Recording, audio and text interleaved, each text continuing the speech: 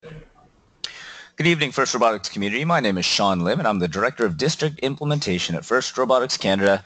And I'd like to welcome you to another installment of our Ask the Experts webinars. And for tonight's webinar, we're going to be recapping our Week 2 and Week 3 events here in Ontario, which were the Ryerson University event at the former Maple Leaf Gardens, now known as the Mattamy Centre, and in addition to that, our Week 3 event at Victoria Park Collegiate, home of Team 4914, at a high school located in North York, Ontario. One of our first, actually our first event ever held in a high school gym, so something very, very new for us up here in Ontario, and one of our bigger adjustments in moving to the district model, and we might get a little bit of input from our expert panelists on how that look and feel of the smaller district event in the high schools went over with our panelists. Last but not least, we're also going to take a look at the current qualification points scenario here in Ontario. Who's at the top, who's maybe on the outside looking in, and what teams may need to do in order to secure that spot at the district championships and possibly even the world championships. But without further ado, let's take a moment to introduce our two panelists for this evening. With us this evening, we have Jeet Desai, who was a referee at the Victoria Park event and actually did compete in the Ryerson event as well. But Jeet, glad to have you with us. How are you doing this evening? I'm fine. Thanks for having me. It's great having you with us, Jeet.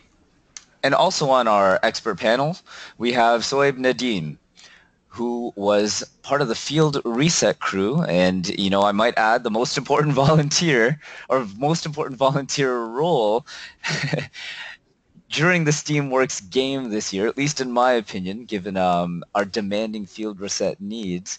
Sohaib, I'm sure you had no shortage of exercise over this past weekend, but you are doing field reset at Victoria Park. Sohaib, glad to have you. How are you doing this evening? I'm doing great, Sean. Thanks for having me on tonight.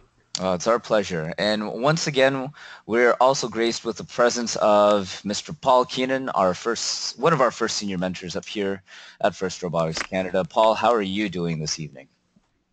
I'm a little tired from the 3 consecutive weekends, but other than that, pretty good. All right, Paul, I feel your pain on that one. Never before have we done this many competitions in Ontario. 7 consecutive weekends with our first double events happening this weekend. 2 events concurrently, first time in the history of Ontario. Glad to have you on board with us, Paul. And Paul will be moderating for us this evening, so if at any time during the webinar you have a question, make sure you open up that question box in the webinar interface and go ahead and ask it. Paul will try his best to sneak it in during the webinar. If not, we'll make sure we get a chance to answer them at the end of the webinar. But before we get too far, let's take a look at the current Ontario District qualification points situation. And so on this slide, I've actually got 2 links for you. The very first link is actually linked to the official First Robotics District Rankings leaderboard. And looking at the Ontario District, having played 3 events so far and finishing week 3, we are now halfway through our season, halfway chronologically. We've only played 3 events. We still got 6 more to go. So we're really only 1/3 in terms of the number of events and the number of points out there to be earned. But we're still getting a pretty good feel for where exactly the teams are. And I wouldn't mind just bouncing around to the panelists here, where if we're skimming and just taking a quick glance at which teams have, for the time being, surfaced to the top of the rankings, whether there might be any surprises or maybe even some disappointments, or generally how you feel about where the teams have fallen into play. And so I'll swing this one over to Jeet first. Jeet, any interesting comments or observations or surprises, maybe amongst the top 10 here in Ontario regarding our district points? Overall, in terms of 49-39, 50-36, and 50-76, I'd say those are the biggest surprises in our top 10, along with 10-75 Sprockets. 49-39, their first event was, I'd say that was pretty much the biggest surprise, because as as we've seen this past weekend, they had a really strong performance at Vic Park, replicating just what they did in the first event. So you could argue that the first event was a fluke, but in terms of their second event, it was a really solid performance, and their gear cycling, along with their agile maneuvering around the field, helped them place at the current position of rank 1 in our district points. Yeah, and Um, sorry, and I'm going to yeah, jump in there for sorry. Allspark. Like, a lot of people probably did think that maybe after Durham, their first event, that it might have been a little bit of a fluke because not too many people have heard of Allspark 4939, kind of a lesser-known team. But I think this is really shaping up to be a breakout year for them. You're absolutely right. At Victoria Park, they proved that it wasn't a fluke. They did exactly what they did at Durham, if not maybe even better, having had that one district event of practice. But, I'll go out there. This might be a little bit of a crazy statement, but I think it's within the conversation to say that 4939 might have proven themselves to be, maybe, well, definitely one of the best gear cyclists and then gear cyclist climbers in Ontario right now. I don't think you can name too many who've demonstrated, a more consistent, at least, cycling performance match after match after match. And so definitely a bit of a surprise for those of us who haven't seen them play, but now that they've done two, I don't think there should be any surprises at all. So I'm going to jump over to you. Any teams on here that you may want to point out that might be a little bit of a surprise or might require a bit of an explanation for where they're at right now? Yeah, so like Jeet mentioned, 4939, we didn't know too much about them, but we were practicing at Crescent with their open field, and these guys were just running cycles on cycles, so we're like, that's a team we're going to have to watch at Durham, because we're competing at Durham. So maybe a big surprise to a lot of people, but after Crescent, we knew they were probably going to be pretty good. Down the list, 5076. And most people would say their performance at Victoria Park was a surprise. I'd argue theirs at Ryerson was more of a surprise of how little points they actually ended up getting, because we were doing our scouting meetings at Ryerson, and these were the only guys at the event that never missed a climb, and they were consistently running 2 or 3 gears a match. And I don't know if they changed something on their robot. I don't think they were dropping as many gears at Victoria Park, but then yeah, that's just something with the district model. Like another team who didn't typically compete in more than one event, they're able to just absolutely outshine what they did at Ryerson, and now looking probably pretty for district championships. Yeah, and I think that point that you make where, this is a team that basically has not missed a climb the entire season. I'm sure they've missed like one or a few, right? But, a bit of an exaggeration, but one at big. but these guys have been like incredibly consistent climber, maybe the most consistent climber in all of Ontario up until this point, but definitely flew under the radar, even more so when you look at this robot for the first time. For those of you who are watching basically any event that these guys have competed in, their robot is predominantly made of wood. The nickname for the robot is Woody. If you click on it, go in the Blue Alliance, I think you can find some pictures of them. Not a particularly sexy looking robot. And so a lot of people are kind of looking at this number and going, well, they have no business being in the top 5. But honestly, when you have a climb that's that consistent, based on how this game is being played, like you're probably going to end up winning a heck of a lot of matches just from climbing each and every single match, which is precisely what these guys have done. And just like you said, they're a pretty decently capable gear scorer too. And yeah, that's a very apt observation, saying that the anomaly between these two events is not really the second event at 61. You're probably right that the bigger anomaly is the fact that they only got 18 at their first event here. So a really interesting one, but I'd be curious to see how these guys do. Just looking at their numbers, that's hopefully going to be enough points to qualify them for district champs. Based on prior history, I'd say they have a really good chance of making it to district champs, given that they've got all their points that they've needed, or they've already finished earning points for the season. So they'll probably qualify based on those numbers. But maybe I'm going to jump in here and maybe talk just super quickly about 2609 being in second place here. And for those of us who've been in Ontario for a good number of years, we're probably not surprised to see this at all. But outside of Ontario, Beaverworks is not really that well of a known team. They took a little bit of time off a few years ago where they shut down and came back. But they have a strong history. Their rookie year, few people know this, but during their rookie year, which was 2009, Lunacy, I believe, they went to the Waterloo Regional, and they ranked first overall at that regional, and that was a regional that it had 2056 participating there, and that was 2056 right in the heart of their 23 regional win streak. So 2609 outranked 2056 at the Waterloo Regional, ended up picking 2056 to join their alliance, and they ended up just running the table at that regional in the rookie year. So they're a really cool team with a pretty strong pedigree. But having said that, this year, this performance is very interesting because they have an incredible ground gear intake, probably the best that I've seen in Ontario, maybe one of the best that I've seen in the world so far. But these guys are cycling at a very crazy rate as well. Maybe not quite as fast as Allspark, but they might disagree. But what's really interesting is that they're cycling using their ground gear intake faster than most teams that I'm seeing using the chute. And a lot of people may not, think that that's possible, but 2609 is dropping the gear down the chute.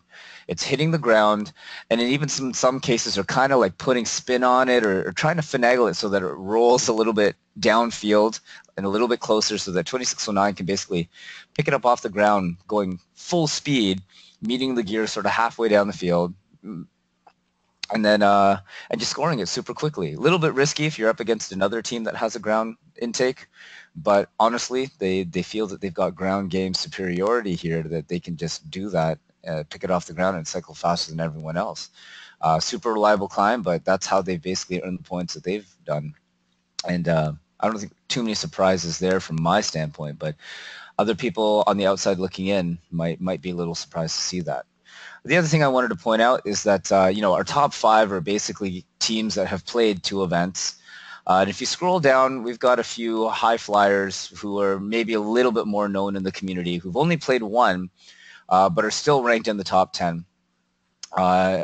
Namely Makeshift, 4039, who also won a Chairman's Award and has qualified already for District Champs.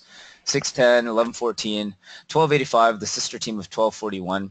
Maybe a little interesting here that 1285 has quite a bit outranked 1241, maybe the older sister team, because the 1285 group is actually grade 9s and 10s out of that school, whereas 1241 is the 11s and 12s, and both sort of having only played 1 tournament so far, 1285 has definitely outranked them.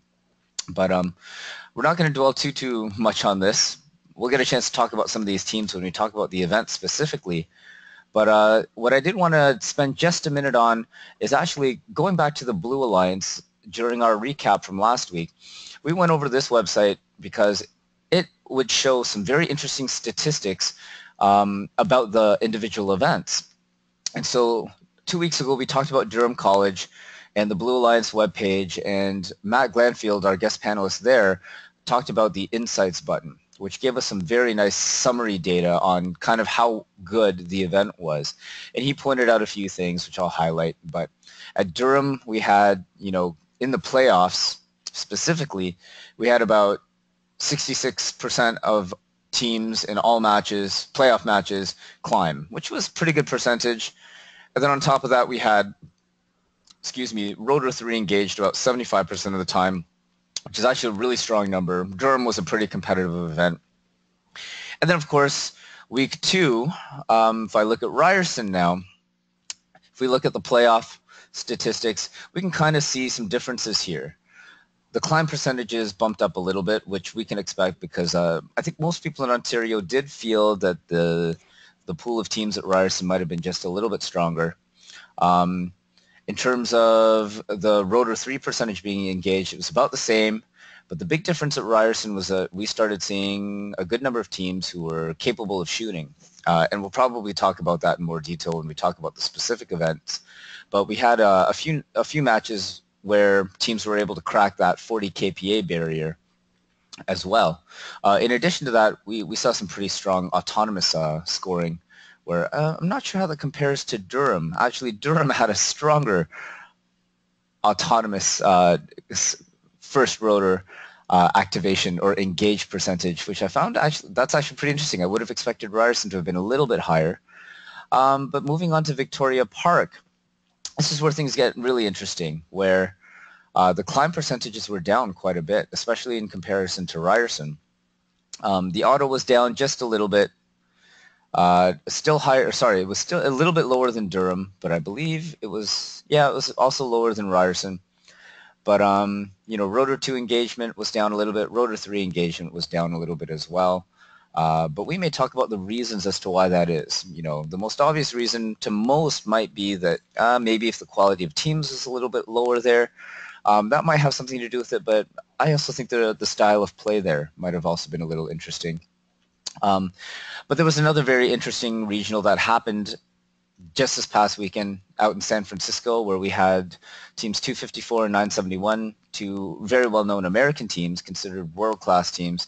They put up some interesting numbers out there where they had a very shooting-focused regional out there. We're not going to dwell too much upon those matches, but what was really interesting is that they were shooting a lot more, but their rotor 3 engagements were down, actually more so even lower than what we saw at Victoria Park, which right now has been our lowest event. So very interesting differences in gameplay. So for those of you looking at qualifying for the World Championships and wondering what to expect out there, different areas play this game very differently. And that might be something for us to note later on. But I wanted to now just jump back to Ontario-specific storylines for a little bit. And I wanted to bring it back to the expert panelists and maybe have them just share what their experiences and observations were for Ryerson. So can I maybe jump this one over to you? At Ryerson, did you see any surprises or observations or things of note that happened at that particular competition? Yeah, definitely. So in the playoffs, we obviously saw that field does matter this year. So there was 11-14 getting basically the 40 kPa in auto along with 610 shooting their 10 preloads. So it became more of a strategy as the event went on. It didn't play too much of a role in the rankings. I think 11-14 only got that 40 kPa bonus once in qualifications, if I'm not mistaken. And the other thing being, the climbs are crazy important, and they basically set the rankings for you. And like I was bringing up 50-76 earlier, perhaps why they weren't able to seed as high as they did at Victoria Park, maybe it was just the match schedule. They're just out-climbed in every match, because if you have 3 robots climbing on the other side, that's 150 points. That's more than putting up 3. That's potentially more than you putting up 3 rotors on your own. So it's kind of crazy to think you could put up 3 rotors on your own and still lose, but that's just how this game is. Yeah, definitely, and particularly at Ryerson when we saw that 40 kPa barrier being broken, and the number 1 alliance was doing it on a semi-regular basis. They certainly didn't do it every match, but they did it, in a good number of their matches. It was an interesting way for them to hedge their bets in terms of the climb. That number 1 alliance, because your second pick is the 24th pick, or the 24th team in eliminations. The odds of you getting a robot that can climb reliably, they're reduced quite a bit compared to, the number 8 alliance or any one of the lower alliances. Especially here in Ontario, with the depth of our teams, I want to say that in that 24th spot, I'd love for everyone to be able to get a climber, but it may not necessarily be the case. So I think that particular alliance might have been looking at that 40 kPa to serve as a bit of insurance, where if they couldn't get that 3rd climb, they still had enough points to be able to kind of make up for it, as long as they matched the rotors. And so that was a pretty interesting strategy to see. But in terms of pure shooting at Ryerson, I really didn't see the number 1 alliance really get challenged shot for shot in terms of the shooting capabilities. But a lot of that had to do with 11-14, who so far I think has shown themselves to be, probably the best shooter in Ontario right now, especially when it comes to that autonomous shooting, which is really where you're going to get those KPA when you're getting, 1 KPA per shot there. We haven't seen too many robots be able to get that hopper, dump it into the robot, collect the majority of the balls, and to basically hit, the majority of the shots. Jeet, we'll swing this one over to you, though, in terms of Ryerson. Anything else that you wanted to add or that you saw? I think Sohaib touched on most of the points. So in terms of the fuel, that acted more as a tiebreaker because we've seen 3 rotors get turned on almost in all the matches. I think 75% of the matches in quals, and you've seen 3 consistent hangs on most of the alliances. So you got your base points there. The only thing breaking that is the fuel now. So that's why you're seeing more of the fuel coming into play, and it's the fuel that makes up for. It's the fuel that gives you the win over the other alliance and that advantage. So Sims shooting that 25 to 28 KPA or in auto alone is a huge advantage for their alliance alone. I did want to touch up on 1241. The advantage they had over Sims is that Sims don't have a ground pickup for balls. However, 1241 does, and in playoffs alone, we saw some of their abilities in terms of after all the hoppers had been just emptied. You see that 1141 has no other way of actually picking up the balls, whereas 1241 does, and that could be what, if there are other teams that have that ball pickup over Sims, not taking anything away from Sims, obviously, but you might see that come into play, getting that advantage over people who have a ball pickup, over teams who have a ball pickup, and teams that don't. So yeah, that's pretty much it. I just want to talk about that tiebreaker. Yeah, in terms of base points. We would have to say that it was fairly obvious for anyone who saw the webcast, who was there in person in Ryerson. That strategy of dumping every single hopper as fast as possible was most certainly employed against that number 1 alliance, specifically for that reason. And we saw how 1114 reacted to that, which was, they would actually still continue to get balls, but they would drop back and load it from their chute, and generally pick up a gear along the way as well. And so that was a really interesting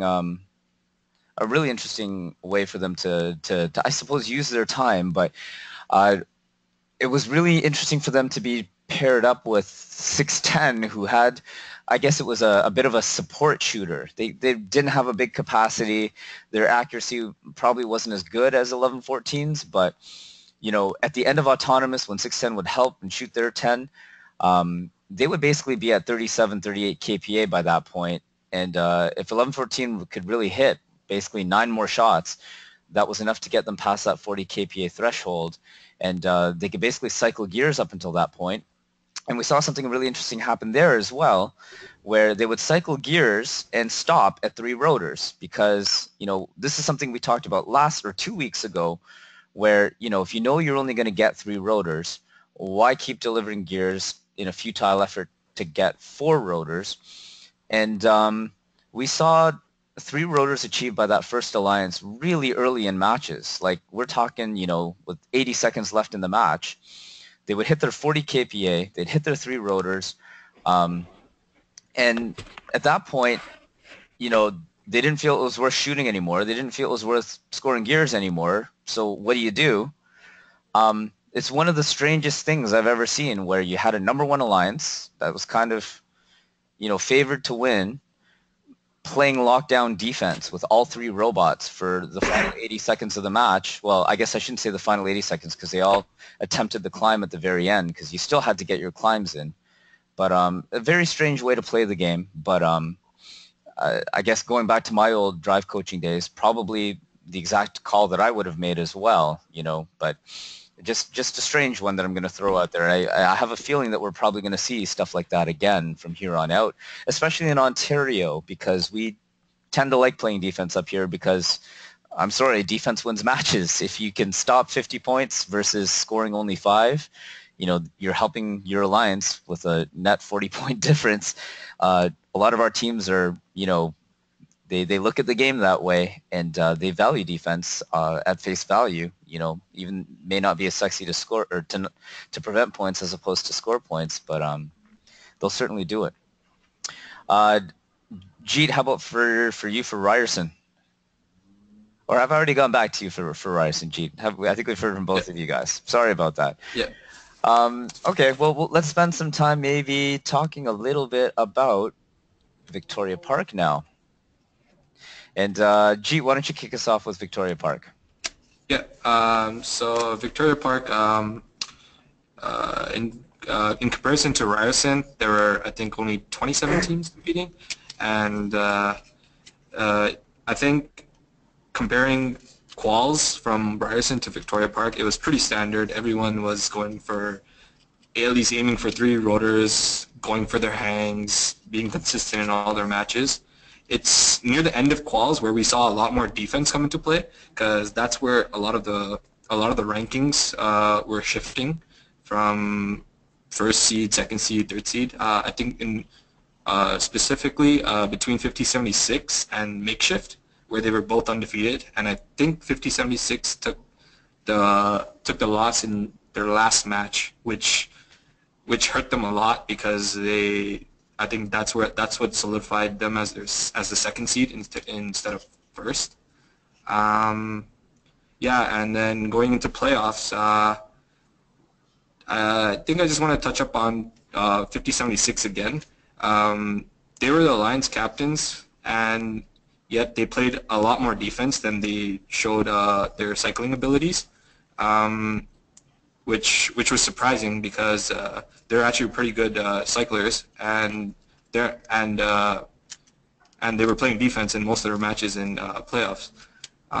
Then there's also Makeshift and Allspark that played together, and they ran a strategy of Allspark just running the 3 rotors and Makeshift just shooting for the whole match, because each robot was capable of doing the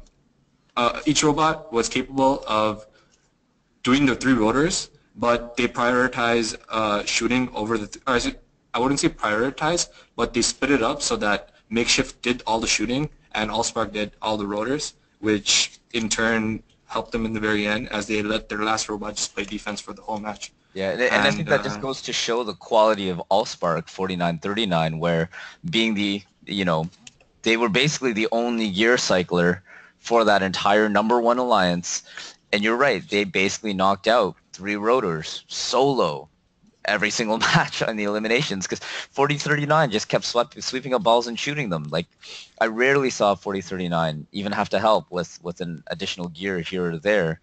But, as far as gameplay is concerned, the Victoria Park matches with that #1 alliance is something that's really, really interesting to watch, where, 1 robot, 1 role, 4039 dedicated shooter, 4939 Allspark, the dedicated gear deliverer, and then I think it was 15, or their third alliance partner was, I should really know this, but their third alliance partner,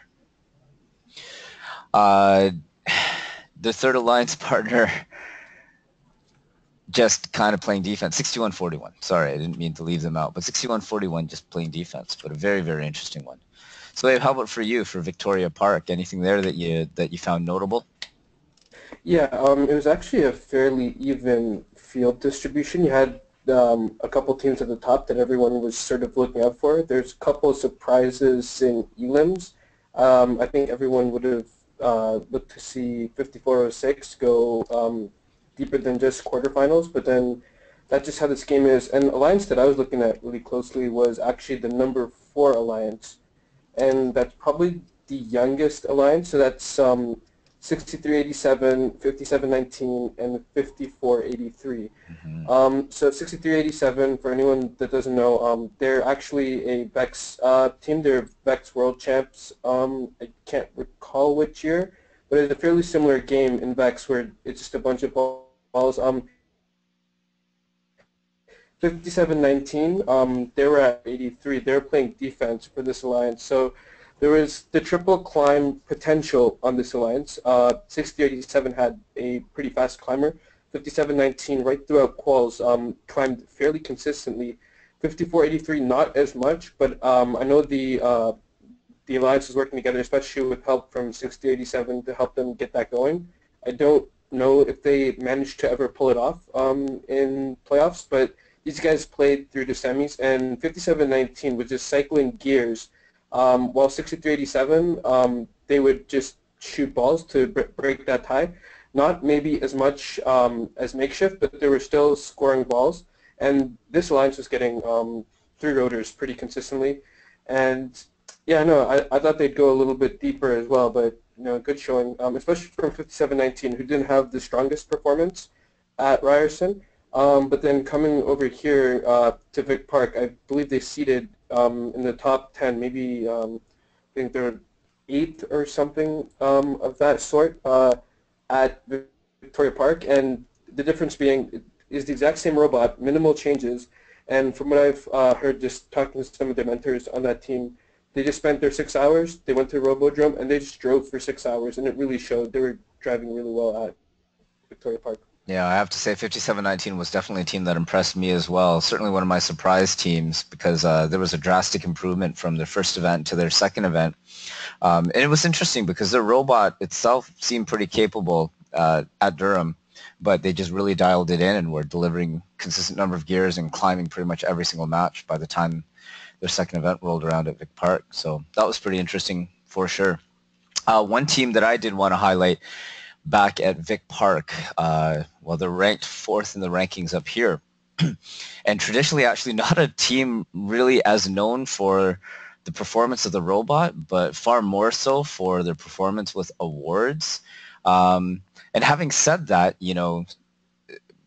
awards with the district model, the qualification process for teams like that traditionally has gotten maybe a little bit more challenging. And so they already had their first event at Durham, and that was very much a subpar performance. They were disappointed and earning only 25 points at that event because their robot didn't perform as particularly well. They felt that they might have been on the bubble, the outside looking in for potentially qualifying for district champs. And they were a late registrant to Victoria Park. They signed up just literally a few days before, and I think they lived to really benefit from that decision because they knocked it out of the park. They were finalists. They accepted an invitation from Stormbots, excuse me, and ran all the way to the finals where they had a super strong robot, really good shooter, super consistent climber, and a pretty decent gear deliver on top of that, triple threat robot. And very, very strategic in terms of registering for that Vic Park opportunity, because that really might have been a decision that would have made or broken their season. And by signing up for it, a relatively small event where maybe they felt that the field was a little bit weaker than their last event, had they not registered, really played into their favor. So it was really cool to see them out there. But for those of you who are listening in on the call, it emphasizes the importance even of just registering and understanding, which competitions you're registering for, because some might give you better opportunities than others to try and qualify for the championships. And, maybe I'll ask both Sohaib and Jeet. Sohaib, in terms of, selecting which district events your team wanted to register for, did that play into it at all? Like the opportunities to earn points and how difficult it would be to qualify for district champs maybe?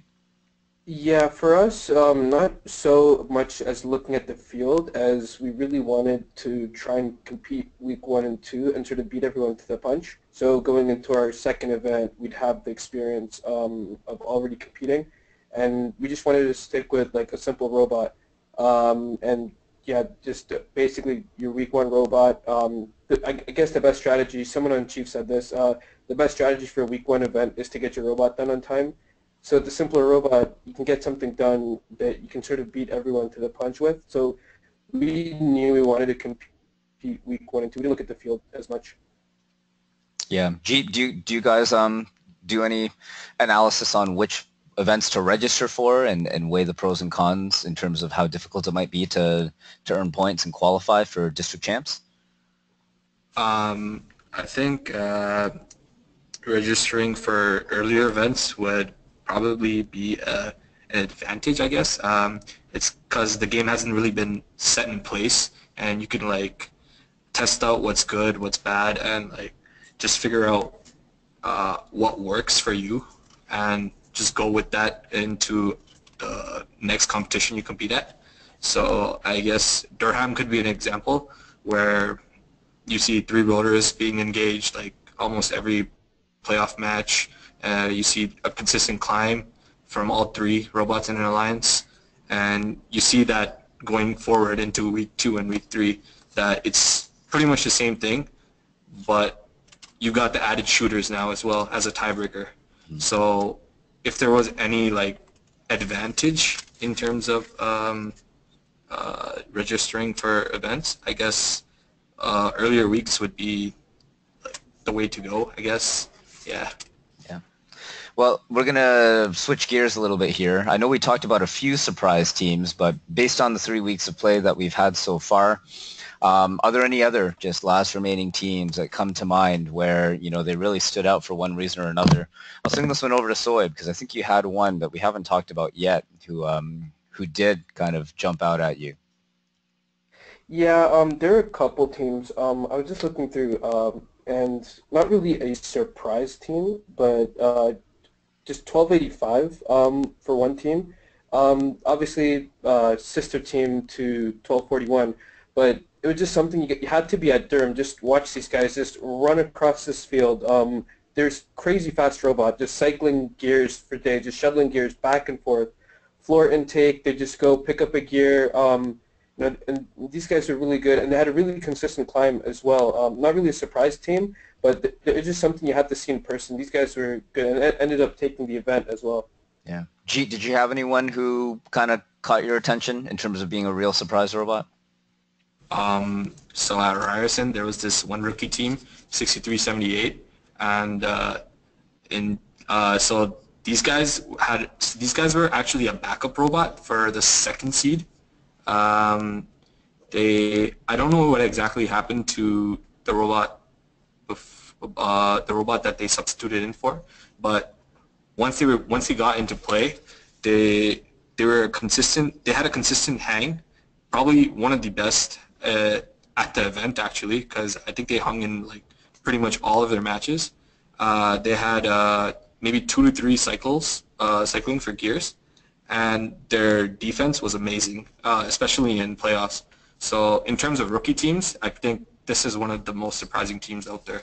Yeah, for these guys, having got to the finals at Ryerson, I'll be honest, I have no idea how these guys were not picked in eliminations. I guess, if there's one thing you can always depend on at an FRC event, it's bad scouting by someone. But I'm just going to say for Alliance 2, as much as I like 2609 and 5024, which for me is a bit of a surprise team as well, and I'll talk about them just very quickly in a bit, I actually think they were very, very fortunate to have gotten 6378 in as a backup robot, because 63, not to take away anything from 6052, but 6378 just played so darn well. They basically guaranteed that third hang, that third climb, and picking out of that number 2 alliance position, the odds of you getting one, a solid climber in of itself is hard enough, and they just stumbled upon it. It was basically handed to them because they were amazing, and they were asked to play a defensive role through a lot of the eliminations, and they may have also have been the best defensive robot amongst the elimination alliances at Ryerson, at least in my opinion, because if you go back and you watch those guys play, the video archives aren't up yet, but if you ever do get a chance, you'll see that this was a very, very fortunate happenstance for that number 2 alliance, because these guys really, really carried their weight and then some. 5024. Again, a team that not too many teams know about. They were the second overall pick at Ryerson, and you got to understand, when you have a field of 1114, 610, 188, 1241, 2609, 1325, 1310, you've got some heavy hitters in terms of, historically really strong teams in Ontario. When your second alliance captain picks you over all of them, you've got a good robot. And 5024 really was that good at Ryerson. And this, again, might be a really breakout year for them. I'm trying to see if they've played one or two. I think they've only played one, so they're down in the rankings here in 13th position. But with one event played with 63 points, I'm really curious to see whether these guys are going to be consistent at their next event. I don't want to say that it's a fluke because they seem like too well of a put-together team to call it a fluke. I expect them to be, just as good in their second outing. But not only did they have a really good and strong robot, these guys just, as far as a team is concerned, they were probably the most visible, the loudest, and this team had people volunteering up as ambassadors and escorting people doing tours all through the former Maple Leaf Gardens venue. Very, very solid team who, we love sort of telling others about up-and-coming teams in Ontario. This is probably at the top of my list for teams you need to be looking out for probably this year and over the next few for who are going to break through into that top tier of Ontario teams. So it'll be really interesting to keep your eyes on them as we go. All right. After some surprise teams, very, very quickly, because we want to get some questions, but Cheesecake Climbers, we were just talking about this, how your top alliances will have a hard time getting a third robot with a consistent climber. I'm going to go out to the panels, but those top teams, a lot of them have been building separate climbers with their 30-pound withholding allowances and offering them up as what's called cheesecake, which means, picking a robot or a team who might be willing to install a climber from one of the top teams that's essentially given to them so that they could use it specifically in the eliminations. And so, Sohaib, we'll run over to you on this one. Did we see any cheesecake climbers, and were they successful in these 3 weeks of competition? So at Durham, we actually brought a cheesecake climber. We felt climbing would be pretty important in this game, and as it plays out, it is quite important. We cheesecaked our second pick with the climber. It only ended up working once, and I guess that's just with the nature of cheesecake. We just couldn't get it dialed in time. But when it did work, it was just an absolute, you should have seen that driver station. Everyone was just jumping with joy. It was really nice to see. I believe at Ryerson, there was also some cheesecake involved with that number 1 alliance, so 610 and 1114, and I believe their second pick did have a climber. It just wasn't as consistent. With 596, yeah, they had a climber, but it wasn't, I guess, as consistent as what their alliance captain and 1114 managed to put on. And it's just 50 points in a match. I mean, if you're down 50 points, I think something everyone's just sort of realized is with the amount of teams that are actually getting the climb up, it's not really getting 50 points with the climb as much as if you don't get the climb, you're giving your opponents 50 points on you. So that's obviously something that's, needs to be considered. And I think Cheesecake Climbers will play a big part in this game as long as we still have that serpentine draft where your 24th pick may or may not have a climber or may not have one that's consistent. Yeah, and I think it's going to become a lot more popular as the weeks go by because some of the top-tier teams were just focused on getting their own robots working, but now as they're getting them a little bit more dialed in and they can put the resources into spending that 30-pound withholding allowance on a potential cheesecake climber, whether you agree with the whole cheesecake concept and basically giving a team an entire mechanism, that conversation is a little bit moot because it's happening already, and it's going to happen, in my opinion, a lot more as the weeks go by. So, whether you agree with it or not, it's probably something that you should be prepared for. And I wouldn't be surprised whether some top alliance teams, as they're going and doing their scouting and trying to figure out who they're going to take as their second picks for their third robots, whether they'll simply ask, would you be willing to be able to put this climber on your robot and run with us? And so in preparation for that, for teams who might find themselves in that situation, that might be a question that you may want to ask your teams ahead of time on how you're going to respond to that, whether you believe in that or not. and I don't think anyone's certainly going to hold it against you for sure, other than the fact that they may not pick you if you're not willing to do it, as opposed to picking a team that is more than happy to do it. But that's a very interesting philosophical question that comes about a little bit out of the scope for our webinar, but we've already heard it's happening and it's probably going to get a lot more popular. Last one, actually, I'll just address this one really quickly. I've heard of a few pretty high-level teams who didn't have gear intakes, ground gear intakes, to be able to pick them up off the ground initially, who are considering maybe throwing them on their robots now just for their second competitions because they feel there's a lot of gears on the ground. Maybe I'll swing this one over to Jeet, because Jeet, your robot currently does have a ground gear intake.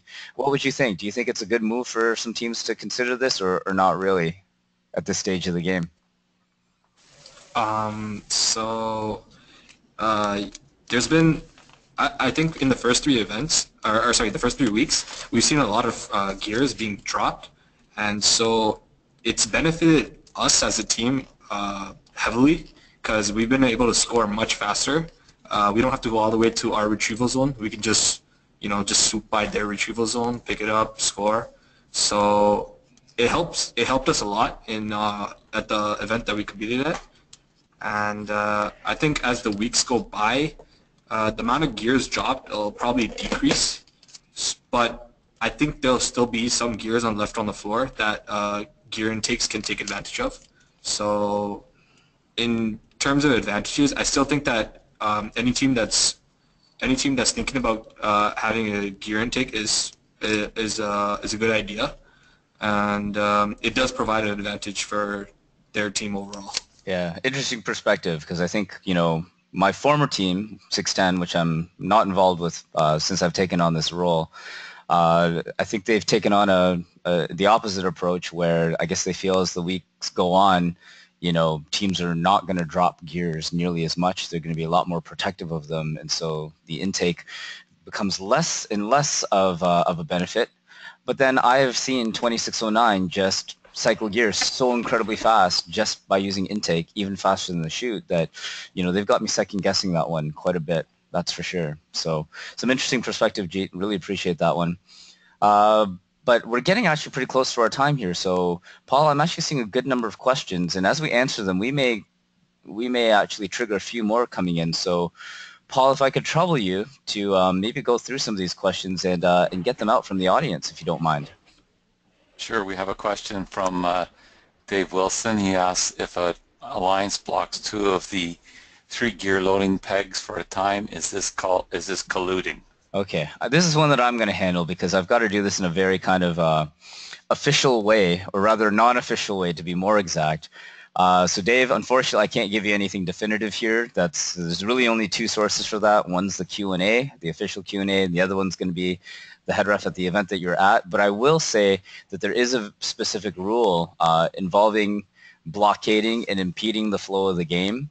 And this is just from a personal standpoint. If I'm going back to my drive coaching days, being involved with the team, this is a strategy that I would strongly discourage, because just from a very general sense, I would feel personally that there is a very, very, very high probability that your refs are going to call you for impeding or blocking the flow of the game. That's not by any means a binding happenstance. It's very much just an opinion from me personally, but that's one that I would discourage. But I can't tell you whether if it will or will not exactly be considered colluding or inside a penalty.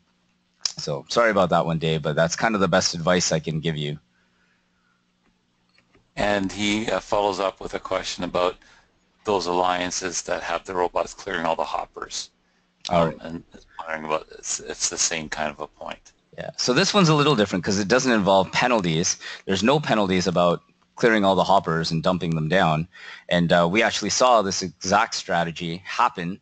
And unfortunately, Dave, for your first strategy, having teams block 2 out of the 3 gear loading pegs, I personally have not seen that exact strategy employed. And maybe my panelists can chime in after we answer this question if they've seen it. But this strategy, in terms of dumping all the fuel onto the floor, We have seen it. We saw it specifically at Ryerson.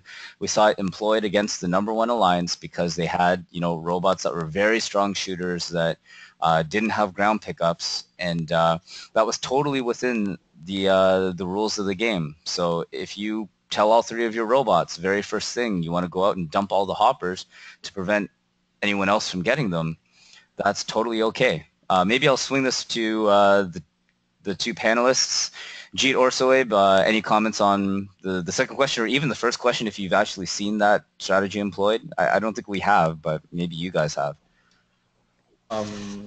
So at Vic Park, the denying two of the three pegs was actually employed by Makeshift in one of the quals matches, and it does vary from regional to regional depending on your head ref, but that strategy was valid at Vic Park alone, denying 2 of 3 pegs. Interesting. Okay, we have another question for the panel. What was the best strategy that you saw being played out at Victoria Park and Ryerson? And what was in your opinion, what was the most exciting match that you saw? Oh, this is a hard question because it depends. The strategy depends on what the capabilities of your robot are entirely. But I'll throw this out to the two panelists first. Sohaib, did you have a favorite, best strategy, that you felt was employed? Yeah, and it was actually against our alliance in the semifinals. So it was against the winners at 6-10, 11-14, and I keep forgetting the last robot, 59-56? 55-96. 55-96, yeah. 55-96. So that alliance was just able to get 3 rotors up insanely quickly. Like, we're talking 75, 80 seconds left in the match. And then without blockading, they'd play shutdown defense. So in our first semifinals match, we weren't even able to get that 3rd rotor up with us and 1325 cycling. And basically what would happen is they'd have their second pick play defense on not the shoot side, but the other side of the field, so the boiler side. So that prevented our first pick, which that's a typical route to go around the airship. And then 11-14 and 6-10 would sort of play man-on-man defense on either ourselves or 1325, especially all the way down at our airship, which is pretty much a penalty-free zone. There's no real zones you have to worry about over there other than sitting in the key for more than 5 seconds. So while we're scoring gears, bumping us, and that really slowed us down, even to the point where we weren't able to put up 3 rotors in that first semifinal. Yeah. Jeet, anything that you saw that strategy-wise that has interested you so far? I think just to touch up on what Sohaib just said, I think the best strategy so far would be completing your 3 rotors before the other alliance and just playing defense so that they can't get their 3rd rotor before. So you're just denying the 3rd rotor all in all, and then if you have a shooter, just keep shooting. The 3rd robot would just keep shooting while the other 2 would play defense, whether it's man-on-man or just blocking one side of the airship and the other side of the airship, whatever way you'd like it. But I think that's probably the best strategy I've seen so far.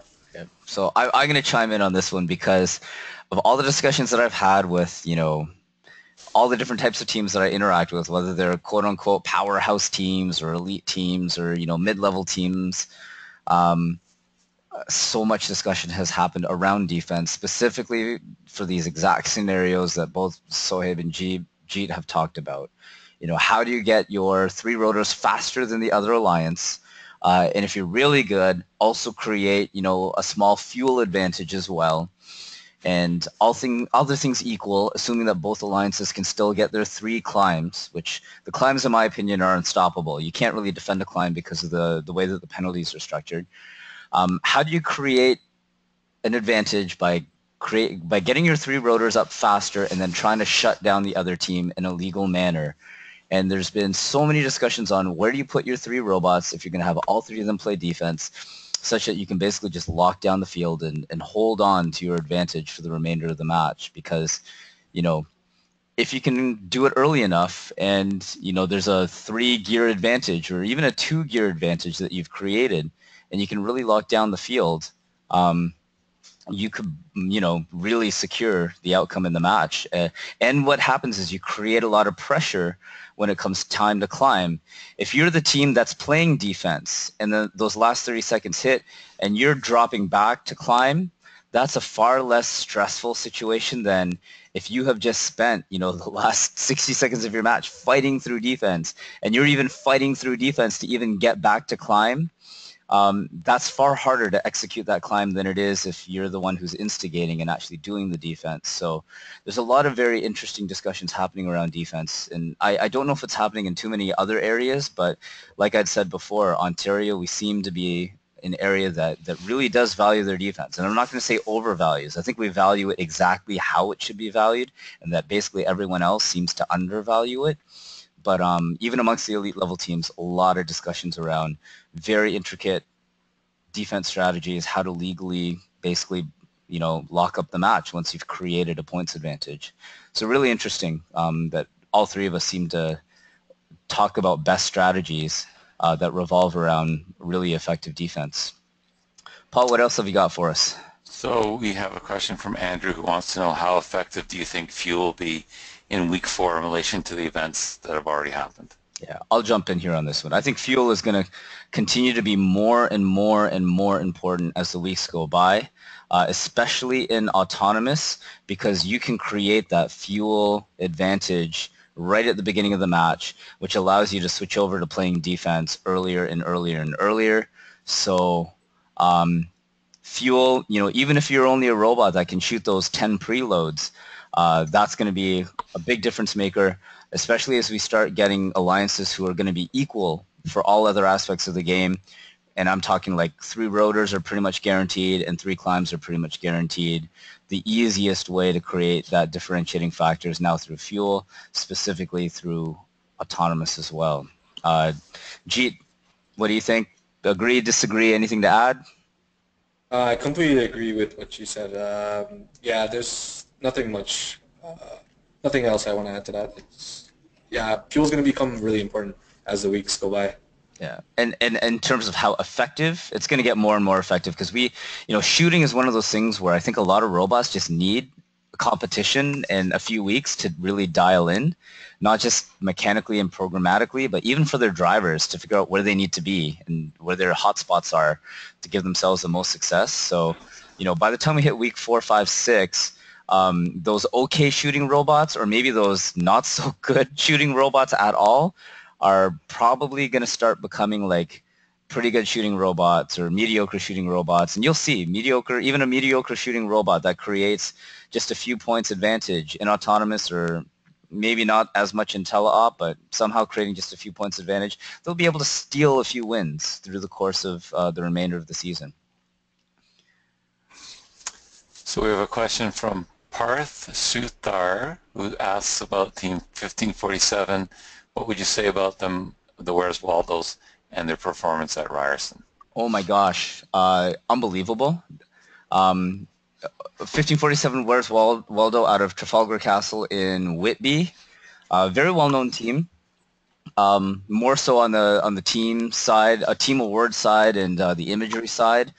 Less so for the robot performance, but I was actually really disappointed because in the elimination rounds, Where's Waldo? If I'm not mistaken, were they Alliance captains at Ryerson? Yeah, they captained the 5th Alliance, which I think might be like a first for them, if not for quite some time. And they 100% earned the ability to pick from that spot because they had phenomenal drivers. I have to say, in terms of when this robot was fully functional, we had some really good driving robots at this competition. They were at least as good as the top drivers, at the Ryerson competition, and that's amongst some really good drive teams out there. They were dodging defense, spin moves, dodges, misdirections, hitting robots on angles to create advantages, to squeeze into areas to be able to pick up gears, because they were cycling. They were cycling extremely well too, super efficiently. and their climb was surprisingly good. And I say that because they had a drum climber, I guess, just like everyone else does. But their drum was pretty narrow. It wasn't that much wider than maybe twice the width of their rope. So they really had to precisely aim that robot on the climb. But when the robot was fully functional, they hit that climb like almost all the time. And so definitely one of the best performances that I've seen from Waldo, in a long time, maybe ever. But I just felt really bad because they didn't make it too far in the elimination rounds, mainly just because it looked like the left side of their drivetrain just failed on them, and they couldn't do much more than drive in circles. Yet it was crazy. They still executed climbs with only one side of their drivetrain driving in circles. I don't know how they did it, but they somehow finagled and kind of shook the robot back and forth and still executed climbs in their elimination rounds, which I thought was just insane. It was pretty crazy, but it's too bad they didn't make it too much further. I'll pass. No, fast climber too. Yeah, it was. It was once they got it hooked up onto that drum, it was lights out. That climb was beautiful. Mm-hmm. We have a question that asks, do you think we will see 4 rotors coming into play in upcoming events?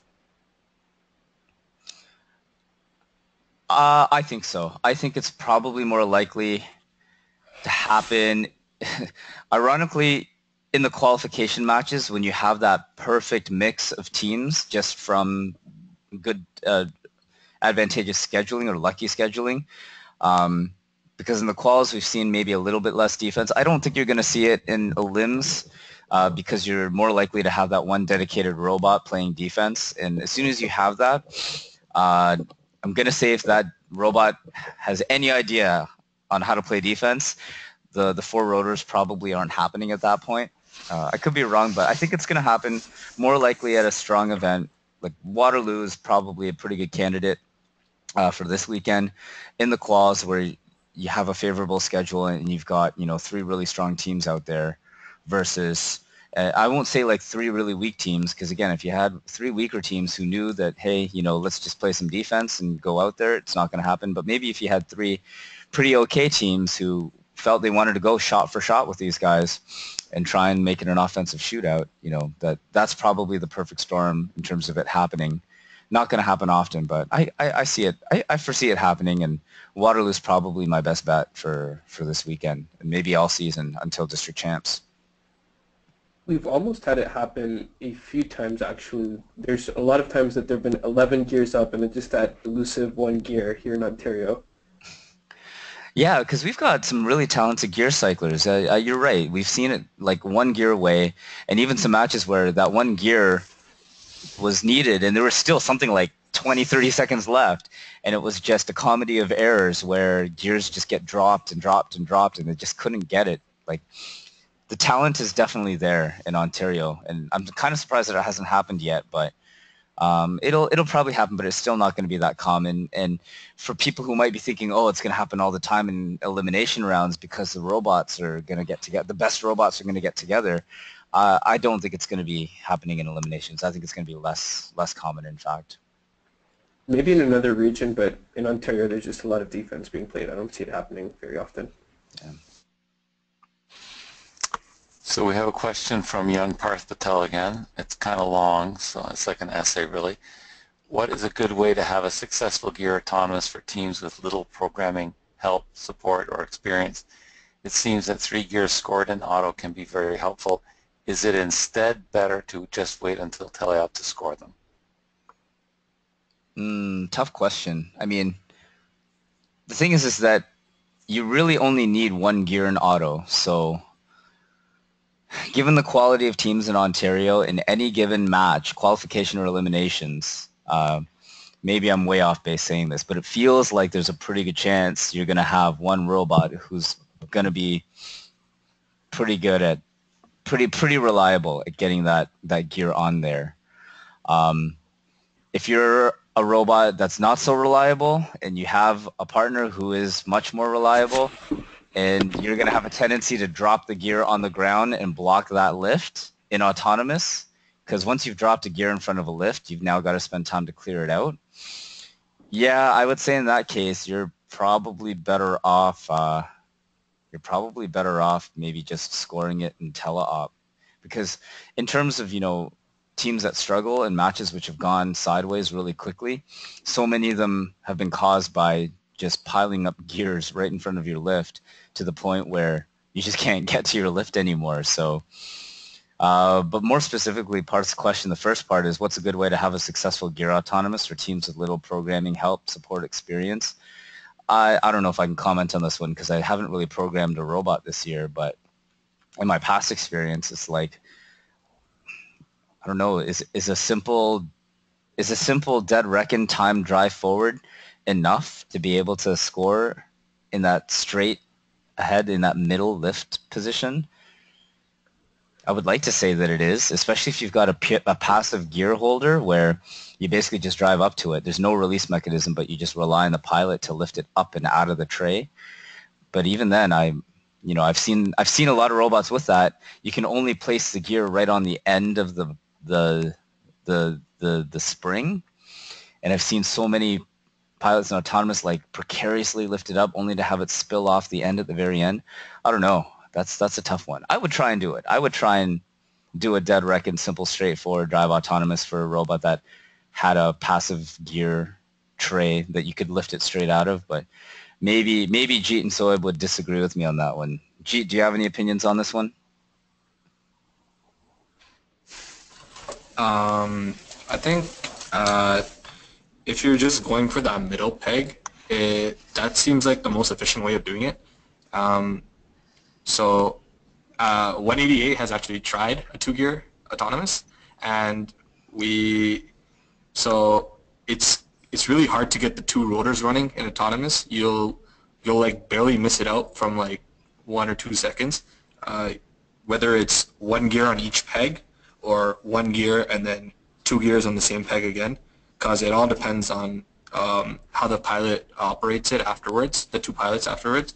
And I think there was this one time that I was just watching a match. I forgot what regional it was, but they were pretty close to doing it, and I think they were just like a second off or something like that. And there's been a couple matches like that have been brought up that like it's possible, but the most efficient way of doing it is probably just waiting after autonomous and then scoring the second one, because it's in a rare event.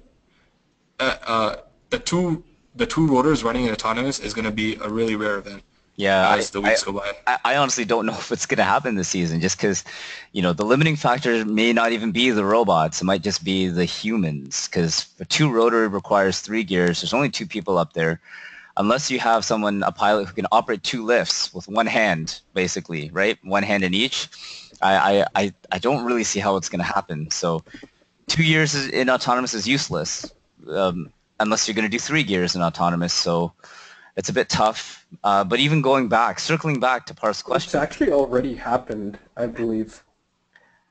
I'm not sure which event, but they've actually, there's an alliance in eliminations that scored it pretty consistently. 3 or 4 times they got 2 rotors in auto, and I believe they ended up taking the event as well. This was at the Greater Kansas City Regional. No kidding, huh? That's pretty crazy. Yes, I think that footage will be watched by a lot of pilots. There's some coordination going on there, and I'm pretty sure they knew what was going on beforehand. Oh, that's pretty impressive. I mean, it's certainly worthwhile to do for the extra points.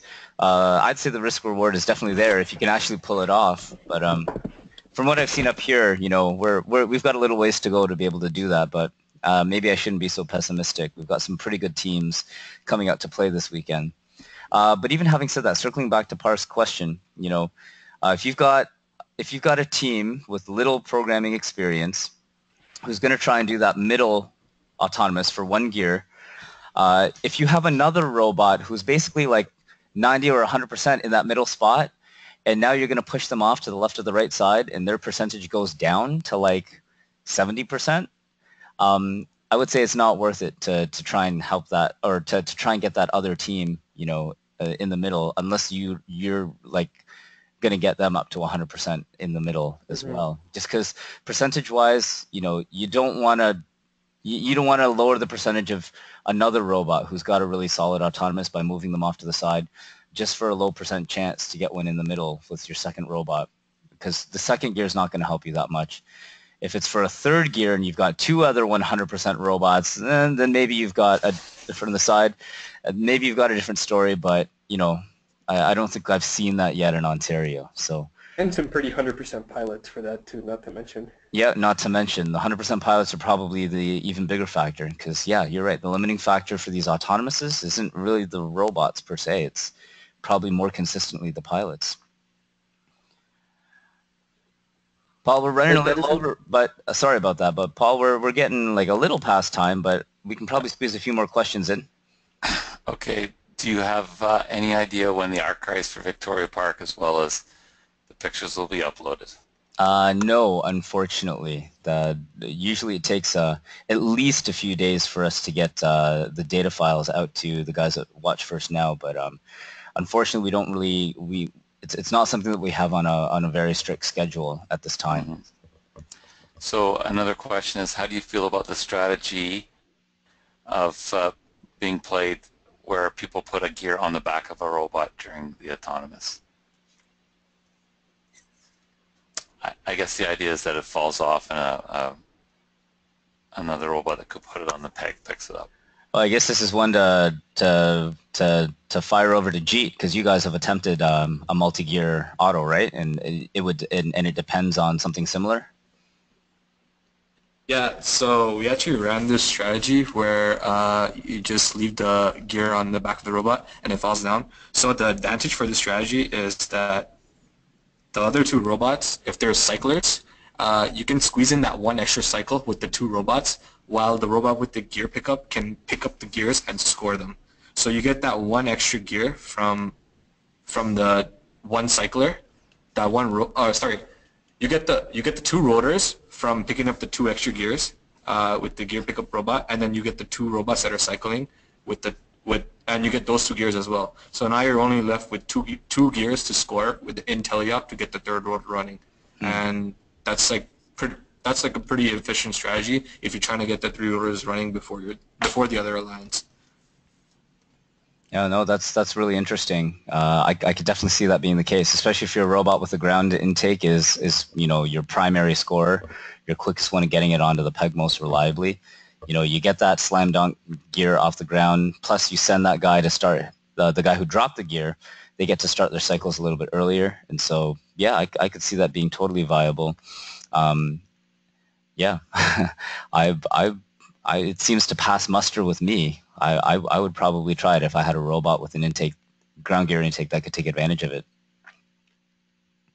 We have Parth clarifying his question. He says, my first question was more in regards to guaranteeing scoring 3 preloads, because now 3 rotors is only 4 gears away. Okay, well, I mean, if you've already got 2 robots which are close to 100%, and you can, say, put them on the left and the right side, then, yeah, if you're talking about your second pick, or rather your third robot in the alliance who doesn't have much programming experience, really at that point you want to put them in the middle because that's the easiest one. But in terms of helping them, what I might do is try and find that Kitbot, which tends to be the most popular platform to put Cheesecake on as well. That's pretty solidly built, and that drives straight, dead reckoned with a passive gear, tray. You could probably write a basic one there and just test and tune and tweak on the practice field during lunch for your eliminations and pray for the best there. But it seems like it's certainly possible. But again, that depends on you having, pretty solid guys on the left and the right side, which, is probably going to happen in Ontario, district champs and in the world champs too. So maybe it's prudent to have just a simple dead reckon straight program ready to go for your potential third or second pick third robot. So we have a question about Team 5719, which we talked about them earlier. Do you think they will have enough points based on their two events so far to qualify for district champs. All right. Well, this is obviously all going to be opinion. Maybe we'll send this around the panel very quickly. So we're 57-19 right over here, currently in 11th spot. 21 plus 44 for a total of 65 points. 65 points. Very interesting. Sohaib, we'll throw this one to you first. What are your thoughts on 65 points?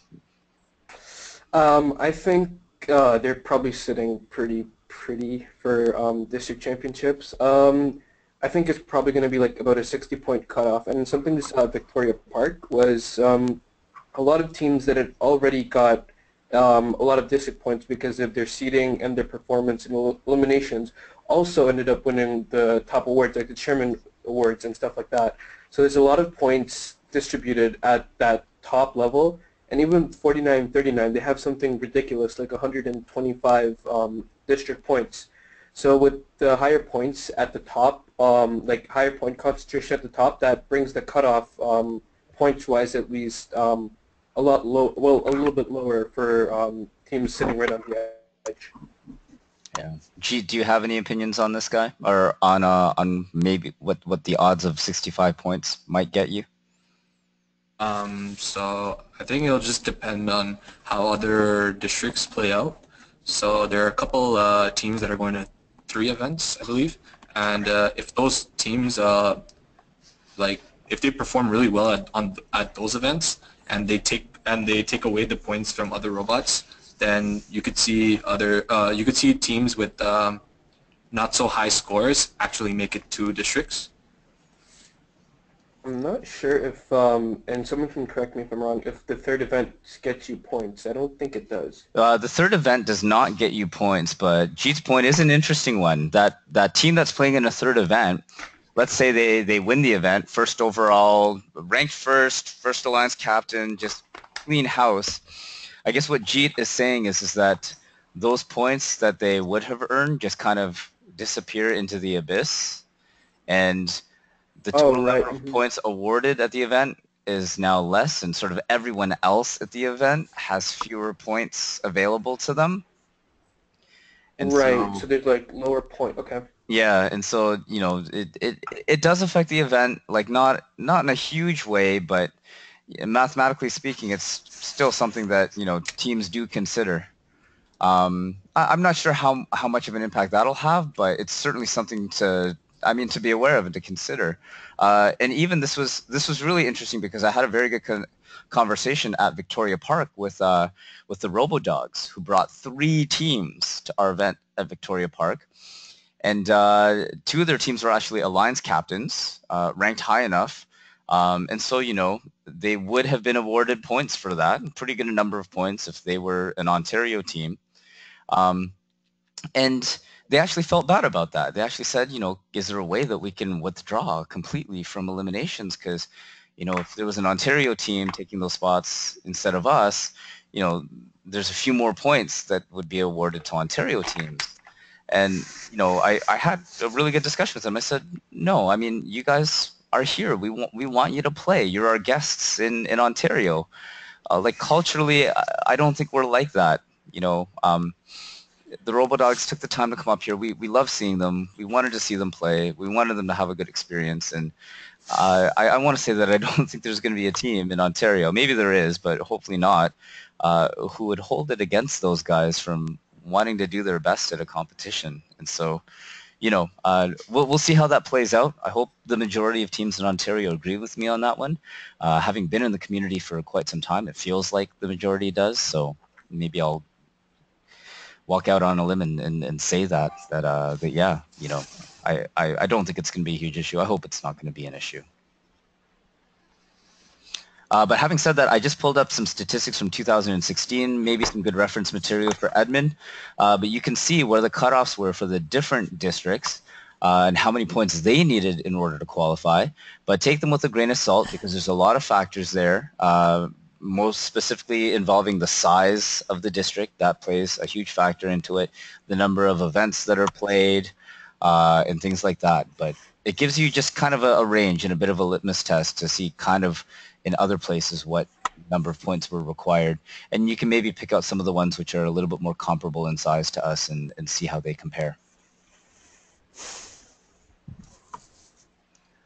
Paul, any final questions for us? Oh, yes, we do. So I skipped this one from Partha 4, so he wrote it again. The two-spring block 4939 tried at Vic Park didn't have the desired impact. What made this unsuccessful, and how do you make it successful? Yeah, I didn't get a chance to actually see this this strategy employed, but it sounds like Jeet, Sohaib, either one, both of you might have seen this employed in person.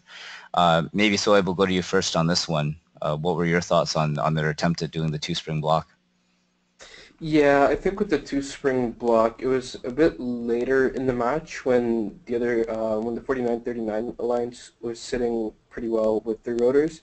So at that point, I don't think the other alliance needed very many gears to get their third rotor up. So I guess maybe earlier in the match. But then again, you're taking away two of your potentially scoring robots to play defense on just sitting on a peg, and then maybe potentially towards the end of the match, but for some freak accident, you lose communications, or for some reason you can't get out of there. That's just penalty central right there, man. Like, you can just get penalties for days trying to get out of there. So I guess the hypothetical follow-up question is that if they had deployed that strategy earlier, because I mean, so if you even mentioned a match at Ryerson where the number one alliance had gotten their three rotors really early in the match, like super fast, 80 seconds left, and hypothetically, if they dropped back and did the two-spring block, you know, judging how things were called at Victoria Park that you saw, do you think that hypothetically could have been successful? I think there might be a place for it, but then again, like the cycles, like there weren't very many teams that were running consecutive cycles. They just naturally tended to stagger a little bit, so you weren't really, even if they're just scoring on that one lift, that's less defense. I think there's just more effective ways to play defense in the game, but who knows? Yeah, no, this is I kind of wish I'd seen this one in person, because I'm sitting here and thinking, you know, in theory, this seems like it could be a very effective way to play defense, because, you know, if you deny the left and the right spring, you're also denying the alleyway to be able to get to the middle spring as well, right? So, you know, there it seems like it could be pretty effective, but my concerns now at that point become where, you know, if this is something that's not deemed legal, but I guess that's why the question was asked really early on, you know, at what point in time do you consider this to be a blockade versus not? But it's really interesting. I think this will be one that we'll probably see a little bit more of, and even then executed in various different ways so as to avoid being called for any kind of blockades. And yeah, it doesn't sound like you're totally sold, Sohaib. But Jeet, is this one that you guys have spent any amount of time thinking about? So as a ref at Vic Park, we actually had a really huge talk on blockading. And at Vic Park alone, what we came down to is if there are two active robots covering the opposing alliance's airship, so both sides of the airship, and they're actively moving, that would be called off as a blockade. However, if one of the robots is sitting just passively on one of the pegs, and there's only one active robot defending on one side of the airship, that would not be called off as a blockade. So all in all, once there's two active robots covering both sides of the airship, that was the only time we would have called a blockade. Yeah. And that was at Vic Park alone. I don't know how that will vary with other regionals, but events or districts, but that's how it was called at Vic Park. Yeah. Yeah, I just pulled up the game manual here, and they give an example is two or more robots may not isolate or close off any major facet of gameplay. For example, all three robots blocking all three opponent lifts. That's an example that they give, but interestingly enough, they don't really mention the two blockade. They have the blue box there, which says a single robot blocking an access to a particular part of the field is not a violation, but I guess it's sort of that gray area in between. Yeah.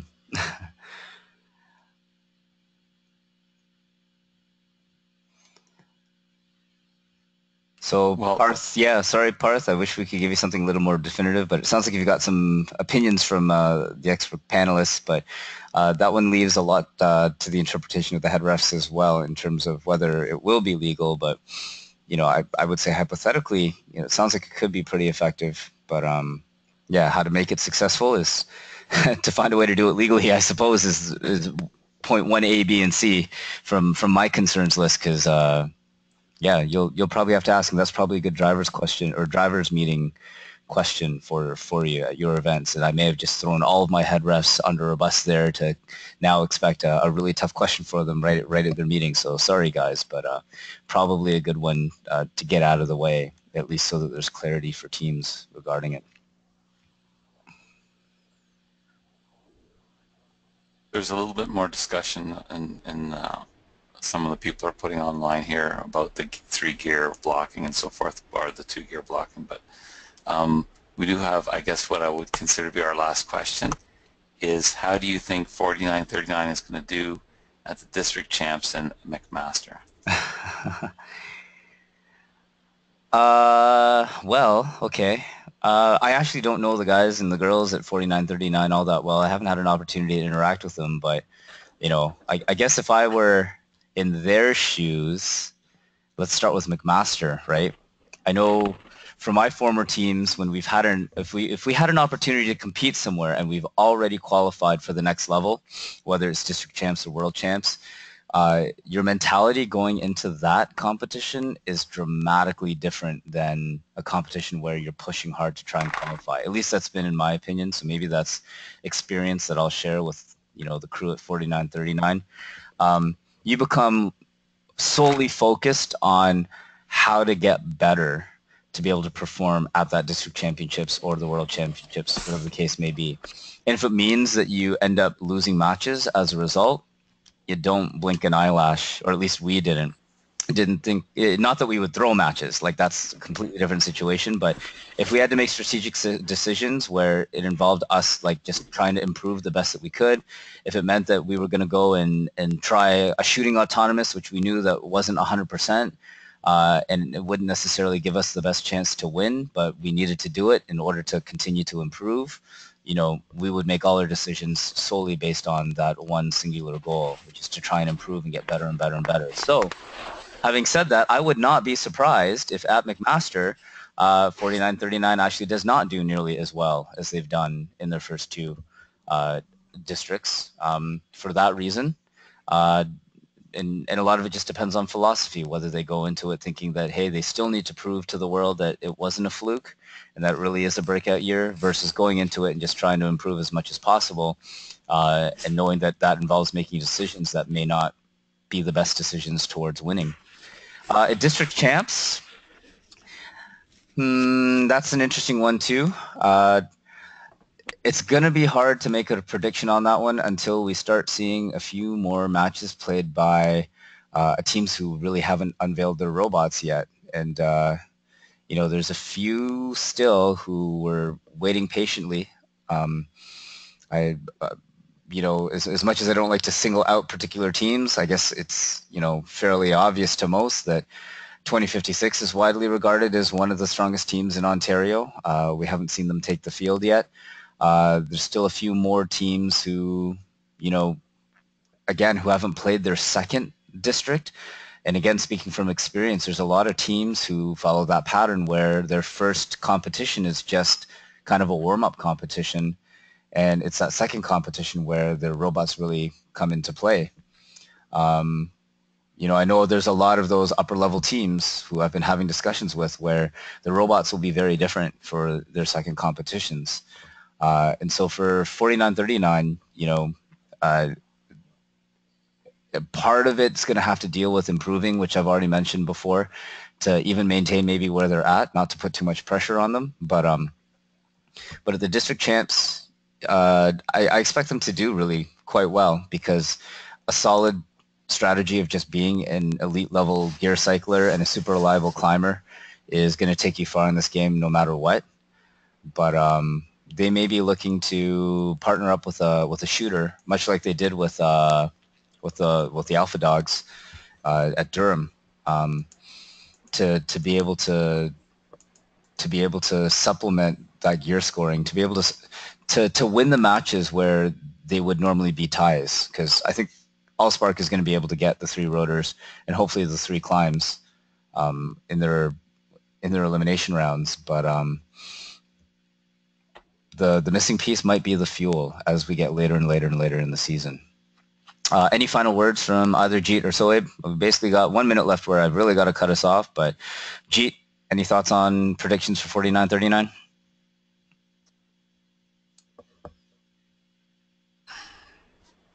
No, I think you touched upon everything. I think they've been playing well so far. I think they'll just progress even more and more, and I'm pretty sure they'll be one of the powerhouse teams at districts in terms of gear cyclers. And yeah. Sohaib, your thoughts? I'm gonna make a bold statement. If 4 rotors happen, 49-39 is gonna be on that alliance. Yeah, they're going to be involved with it. I think that's it's a strong statement, but I think I'm on board with you on that one. That just feels right based on everything that we've seen so far this year.